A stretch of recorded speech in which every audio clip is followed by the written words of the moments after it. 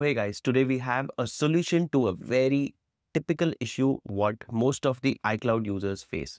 Yes, I'm talking about the iCloud storage when you are done with the 200 GB plan. So there is a 50 GB plan which is available for 75 rupees. There is a 200 GB plan which is available for 219 rupees. And then straight away it goes to 2 TB plan which is costing us 750 rupees.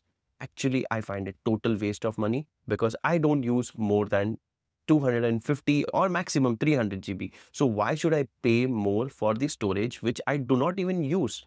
So I have a super hack for you guys. So let me tell you, just top up your 200 GB plan with an Apple One family plan which is going to cost you only 365 rupees.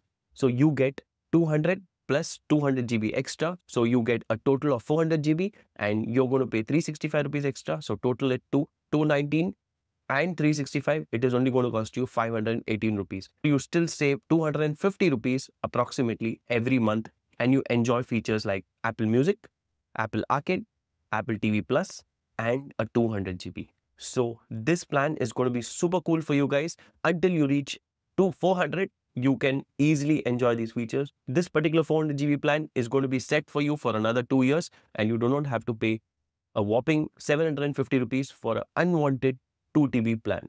Also, you have an advantage if in case you want to share the Apple One features with your family members. Yes, you can still do it and you can share it with 5 other members in your family and everybody can enjoy the features of music, games and Apple TV Plus at just rupees 518.